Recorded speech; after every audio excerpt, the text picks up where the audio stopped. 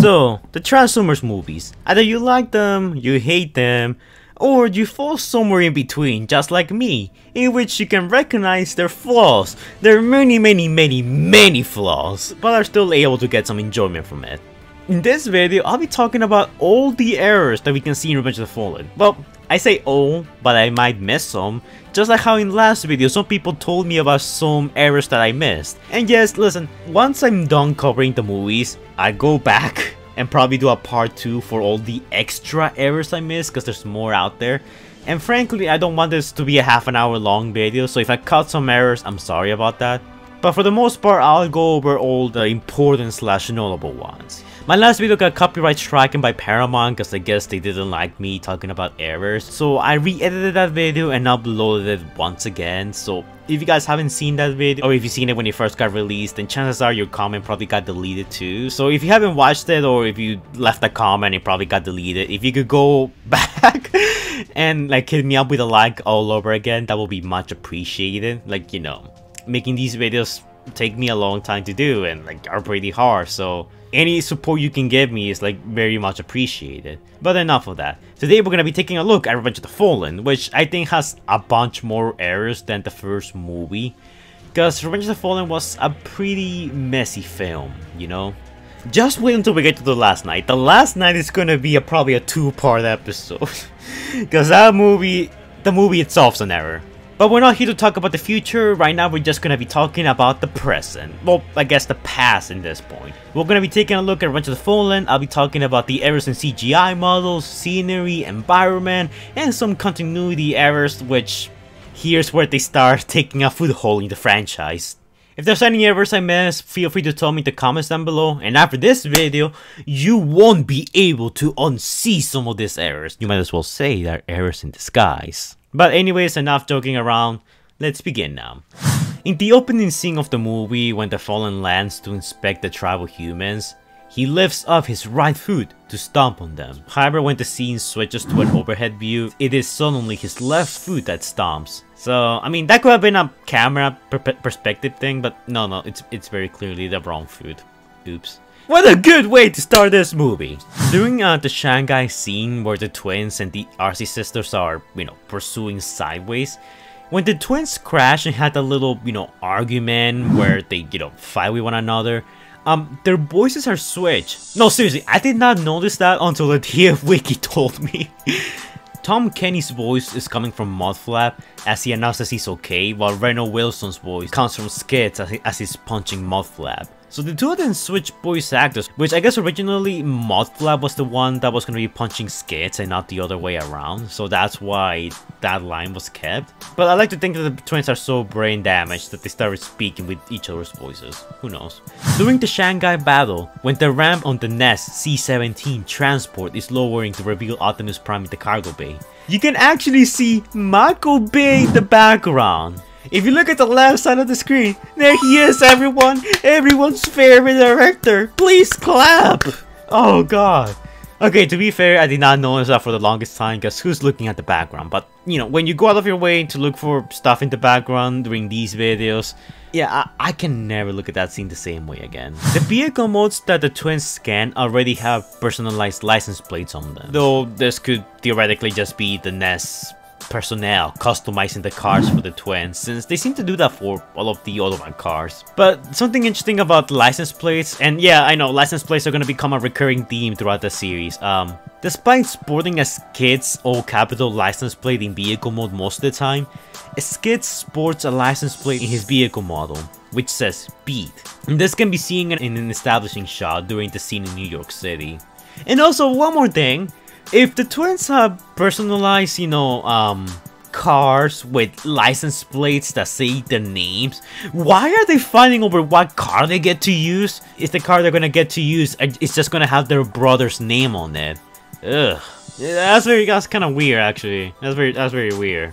So Revenge of the Fallen Bumblebee got a new Camaro vehicle mode, you know, different car and all, but Bumblebee still sports the same license plates as in the previous film. Now that wouldn't be such a bad thing, but his license plate is still inconsistent between his vehicle mode and his robot mode. It alternates between 900 STR in vehicle mode and 4NCC454 in robot mode. Also, let's keep talking about license plates for a bit, because I don't know what the deal with these are that the production keeps, making silly errors with them, but Ironhide has the license plate from the previous movie on his chest for his robot mode. Makes sense, but when we see his vehicle mode, he has no license plate. So where did that license plate come from? Maybe the license plates are magic. Also, I'm not sure if this counts as an error, but I know some people would count as an error, but when Sam jumps from the second story of his house to escape the kitchen bots, you can see that that's obviously not Shia LaBeouf who does the stunt, it's a stunt person, who doesn't look much like him. Honestly, that's one of those blink and you'll miss it moments, but it's a thing that regularly happens in Hollywood with actors that don't do their own stunts. I don't think it's much of an error, just like a little thing that's necessary for the movie, but I can see what people will count it. Also, during the scene when the Nest is having that briefing with the US military, Optimus Prime is missing the cyberglyphic on his cheek during the scene in the hangar. But speaking of magic, during that pointless party scene where Alice is hitting on Sam, Sam's drink at first is seen as full, but then when the camera angle changes, the glass is half full / empty, then the angle changes again and the glass is full again. So again, my theory that Sam could probably be magic might be real. Okay, back to geography errors. Bumblebee picks up Sam at the frat party in the evening. He then takes him to a graveyard where it's dawn. In real life, the graveyard is located in Philadelphia, while the frat party is set 100 miles north in Princeton. Still, even in New Jersey traffic, the trip wouldn't take all night. During Sam's campus freakout when he drops all those papers, a blonde woman in a suit can be seen coming down the steps to his left, nearly reaching him. However, when the camera angle shifts, that woman is back at the top again. Huh, woman, am I right? Actually, I probably shouldn't make that joke, that might offend some people. Cut that out. When Alice attacks Sam in that very uncomfortable, awkward scene I don't want Michael Bay to replicate ever again, part of the window behind them is taken out by a fan. When Michaela throws the toolbox, it's smashed through a glass pane where the fan had been moments before, with the fan itself now resting against the wall under the Bad Boys 2 poster. Listen guys, I play FNAF, I think that fan might be magic. When the Autobots are driving to Sam's college during the Decepticon attack, RC is completely absent from the group, which, Ness says that all the Autobots are there, but the RC sisters are completely missing. And while in the early shot he wasn't seen, Jolt later shows up in front of the others as if he was ahead of them the entire time. Then when the camera angle changes, he disappears once again. It's a very inconsistent scene with all the Autobots just disappearing, but the biggest sin was that RC was not there. In the flyover shot of the barge on which the 4 Constructicons sit, a red bulldozer, a concrete mixer, a green dump truck, and a yellow front-end loader are visible. After the flyover shot, the 4 Constructicons are now a yellow bulldozer in place of the red one, a concrete mixer, a green dump truck, and a yellow Volvo excavator in place of the yellow front-end loader. Now this is one that I always think about, but when Megatron gets revived, we saw 5 Constructicons going down there to revive him, and we know that the little one gets killed. So when Megatron gets revived and the Decepticons are going back to the surface, we see that the submarine crew is saying that there's now 6 contacts going towards them. But technically there should only be 5 because Megatron was dead, then he revived, and the little one was killed, so Megatron took the little one's spot. And I definitely do feel that Ravage and the Doctor are too small for the radar to notice. When the USS Theodore Roosevelt is sunk by the Decepticon protoforms, its whole number of 71 can be seen on the bridge island. However, when it sinks, a whole number of 74 can clearly be seen on the bow of the landing deck. CVN-74 belongs to the USS John C. Stennis, a carrier that shows up later in the film and was also the carrier used for the filming. Does no one stay dead in these movies? Also, one more thing, tasers don't cause you to go into convulsions. That's not how tasers work, even if you get tased in the nuts. When the Nest team is heading to Egypt aboard the airplanes, Prime's body appears and disappears from shot to shot, kinda like how Bumblebee did in the first movie. When an aide to General Morshower shows him a map indicating that Magnus's Nest team have airdropped in Egypt, the location marked is actually on the eastern side of the Red Sea in Jordan, not exactly near Egypt. Oops. That guy probably got fired. Now this is one of those, you need to slow down to truly notice, but when Bumblebee's kids and Muffleup are being attacked by Starscream, you can see Bumblebee's prop car door flailing open when Starscream fires a missile from the ground. When I first saw that, I thought Bumblebee was about to transform and try to fight Starscream from the ground. Instead, they just ran away in vehicle mode and the fight was barely a fight. In the query, when Devastator forms, the twins go from grimy and dust covered to showroom floor clean within 2 shots. Which, it's very weird cause Devastator wasn't sucking them yet. When Sam and Michaela are running at the same moment Megatron spots them, you can see Sam is holding Michaela's arm, but his jacket is nowhere to be seen. In the next shot, he has his jacket on his arm. Again, the disappearing jacket here from the first movie's back, though in different form. And keeping up with the references to the first video I made, which you should totally check out after this video is over. The NK-1 Predator drone that the military uses is actually an NQ-9 Reaper. The drone is powered by a propeller which can be seen when the real drone takes off. However, due to the usage of footage from the 2007 Transformers movie, when the CGI drone approaches the battlefield, the propeller is absent, replaced by a jet engine. Also unfortunate is the fact the real drone with the propeller is white, while the CGI drone is black. This is one that I'm sure almost all of you have noticed, but when Ravage starts ravaging Bumblebee's back, some of the back cable's gone, but when we see him on the next shot, the back cable's magically back. You see guys, this is reinforcing the fact that Bumblebee always had his ability from the last night. Michael Bay didn't make that up out of nowhere. He always subtly implied that in the background. Maybe Michael Bay is smarter than we think. Maybe Michael Bay is Scott Cawthon. Maybe he planned things in advance, way ahead of time. He was some kind of mad genius with 5 Transformers movies in mind. I remember that this is something that Trans TV mentioned in one of his videos, where Ironhide lost his cannons in Egypt, in that scene where he's running to escape the bombardment and he drops them. Well, in the next scene he has it back. So maybe that never really did happen and Ironhide could always get his cannons back through magic. Alright, this is one that really bothers me, but when Ness and the American soldiers fight the Decepticons, they use weapons like assault rifles, machine guns, sniper rifles, small caliber arms, and these are able to injure the Decepticons and do, moderate damage, I guess. When in the previous movie, it was really well established that only, high heat weapons, Sabatorons, were even capable of penetrating Decepticon armor. Even if they somehow figure out how to make a small caliber ammunition achieve the high heat required to damage Decepticon armor, it is extremely unlikely that such low power weapons will do any meaningful damage that warrant such widespread usage. After all, in real life, you can kill a tank with a machine gun. But to not be totally unfair to Michael Bay, this does get explained in Dark of the Moon, where they explain that small arms fire hitting Decepticon armor scrambles their circuits and disorients them. So it's an error and at the same time not an error really. It's depending on how you want to see it. The notion that a big metal box containing a tiny Cybertronian person inside will ever make it through the post 9/11 airport luggage screening is a bit on the implausible side of things. Ironically, the novel kind of remedied this inconsistency by implying that it was Michaela's epic hotness that distracted the guards long enough for them to sneak wheelie inside. She also claimed that the box contained expensive mechanic tools which might look strange in an X-ray.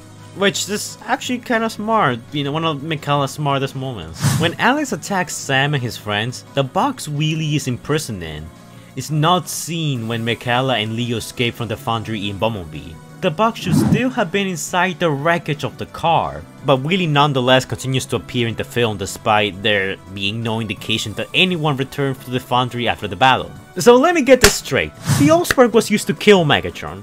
Yeah, right, okay, it can do that, Optimus said it can do that, but it can also be used to revive him when it killed him before. Why? Now this might be a nitpick from a continuity standpoint, but remember that Megatron is not buried alone in Revenge of the Fallen. He's buried with Blackout and Brawl and Bone Crusher and probably Frenzy and Jazz. So the Decepticons have plenty of parts they can use to fix Megatron up, So they don't really need to kill one of their own to do so. And don't get me started with, oh, maybe the parts were unusable. Well, not enough time has passed for the parts to become unusable since Megatron's body itself is pretty intact, so they're clearly in fine condition out there. And it's not like, you know, they need a living donor, you know, someone who's recently alive, because, I mean, they do end up killing the little guy first before, you know, transferring the parts. So, you know, it counts as an error for me. Something that I never really thought about until Latia Wiki pointed it out, but given that the Autobots are part of NES and that they rely on the US Air Force for transportation around the world, how did no one notice that the Autobots had left to the east coast of the United States? In fact, how did they made it there without any using, you know, kind of aerial transportation to make it there? The Autobots don't have a flyer, and as soon as the Autobots tell the humans to take them to the east coast, I feel like Lennox will know right away instead of finding out like once the Autobots are already there. Just makes no sense! Where does Michaela get the padding and gauze to bandage up Sam's hand? They were in the middle of the desert. When Jetfire teleports to Egypt, Wheelie is seen landing by him, but disappears until the group reaches the border guards. After they arrive at the pyramids, Wheelie is seen rolling in with the quartet of humans, but it's never seen again. You know, people wonder why the twins were never seen again after that one scene with Devastator, but I don't see enough people pointing out why Wheelie was never seen again. I mean, yeah, Wheelie comes back, so I got him some slack. Another story continuity error is that Sam meets plenty of Autobots while in his journey to reach Optimus Prime's corpse, like Bumblebee, Ironhide, and the RC Sisters. I mean, I'm sure he could get on top of one RC Sister and just, you know, scooter back at full speed to revive Optimus using the Matrix. Hell, I mean, one of the RC Sisters survived, I'm pretty sure she could do it. Hell, Bumblebee went off to scourge Sam's parents, why can't they all go together inside Bumblebee to Optimus Prime's corpse? Also, speaking of weird choices, why did Simmons climb the pyramid? There was no need to do so, he just needed to provide the coordinates. He didn't really need to be there to tell them, okay, shoot where I am but a little bit ahead of me. He could like be on the ground and be like, so on top of the third pyramid, giant robot, shooting in that direction, coordinates are XXXX, Naruto fan 666, shoot them now, and kill Devastator. It's also kinda hard to believe that he climbed the pyramid without being squashed by rocks falling down the pyramid, because I mean, there was debris coming from all four sides, not just one side, so at any point he could have died. That was actually pretty reckless. Also, when they're in the basement of Simmons' mom, Wheelie projects laser dots onto a map of the United States to indicate where the Seekers are located. One dot hovers over Syracuse, New York, never heard of it, and I live in this life-forsaken place. Another hovers over Trenton, New Jersey. Yet Simmons inexplicably says that the closest one to their current location is Washington, and there is no dot over Washington. When Jetfire is activated at the Smithsonian National Air and Space Museum, he leaves the exhibition center and exits into the desert location on the 309 Aerospace Maintenance and Regeneration Group, which is in Tucson, Arizona. When Jetfire breaks out of the building, we can see a composited image of the Boneyard's rows of planes, so it's arguably that in this universe, the middle of Washington DC happens to be a desert full of old planes and no buildings. And you get the point. They went from a city to a desert graveyard for airplanes? And what's funny is that Michael Bay tries to excuse this error by saying that in his movie audio commentary that most people in Taiwan will probably never notice this error. Yeah, but Michael Bay, these movies are explicitly made for American audiences. You showcase the American flag loud and proud in every movie.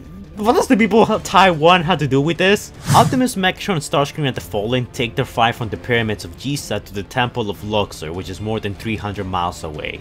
They're not really, you know, close to one another, they're actually like really far away.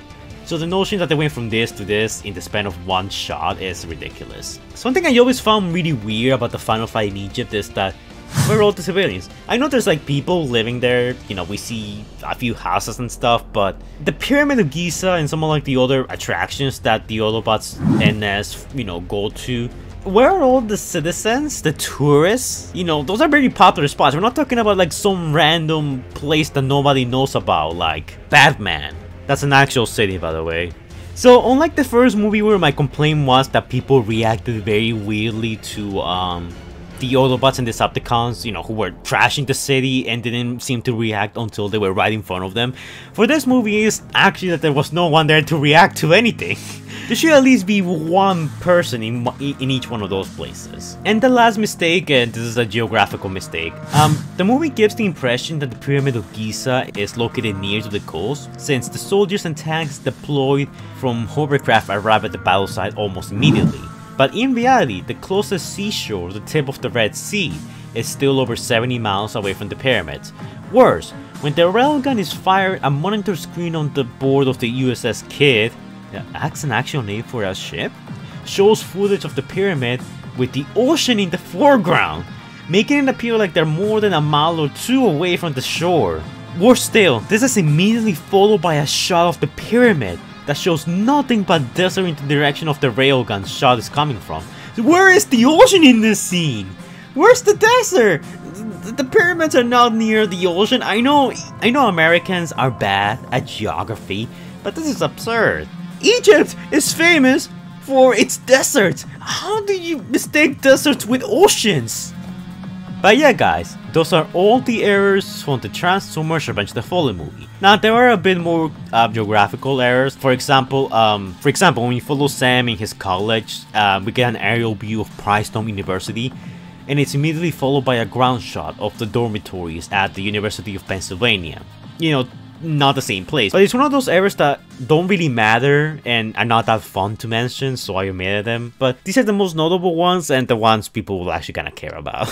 It's fun seeing some of these errors repeat in every movie. Like the license plates, the disappearing characters, the weird geographical inconsistencies. But hey, unlike the last movie, at least there wasn't any like weird changes in time this time. Well, there was, but like very minor, so it doesn't really matter. So random applause for fixing that. Like that was the one thing ruining the movies, not the lack of robot screen time, the overuse of the American military. Nah, it was the random time inconsistency. Michael Bay, you did it. Take my money.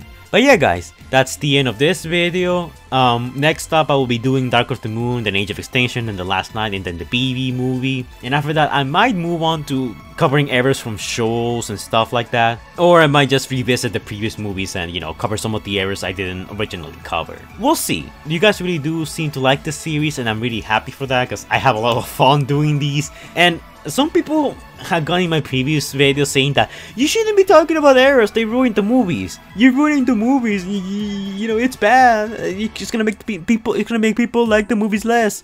And today I have to say, I don't care, and I think that's stupid. You should be able to criticize something that you like. Like I say, I like the movies, like despite its many flaws. Like at the beginning of the video, people don't watch all the way through.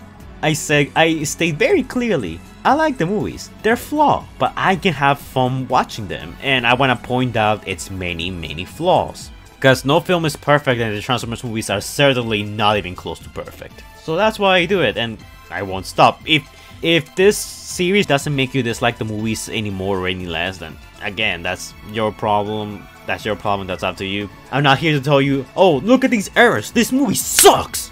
No, errors happen in every movie has them, and you know, if you're bothered by it, then I'm sorry, but these are actually things that happen in the film. I really don't know what to tell you, man. But yeah, let me know of any mistakes I might have missed, because I most certainly missed some stuff here and there. And which one of these errors did you previously not know about and now know? So let me know all about it in the comments down below. Anyways guys, that's it for this video. Hopefully you'll enjoy, like, comment, and subscribe. And I'll be seeing you guys in the next video. Stay safe guys.